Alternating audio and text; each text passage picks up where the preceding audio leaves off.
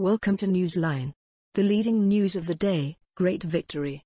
Ukrainian army has destroyed Russian command center. 111 Russian occupiers died.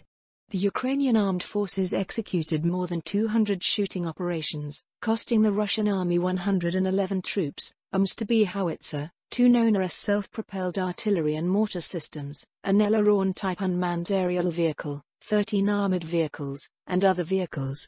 The demolition of the command and command observation station, as well as 6 additional munitions stores in the districts of Kherson, Bereslov, and Kakhovka, has been verified. Stormy weather in the Black Sea's northwest continues to generate circumstances that shift the invaders' minds. At the same time, the telegram reads, a shipboat group of the Black Sea Fleet has reduced its composition to 2 missile ships and 1 huge landing craft. A munitions depot was blown up. Don't forget to subscribe to our channel and like the video for more breaking news.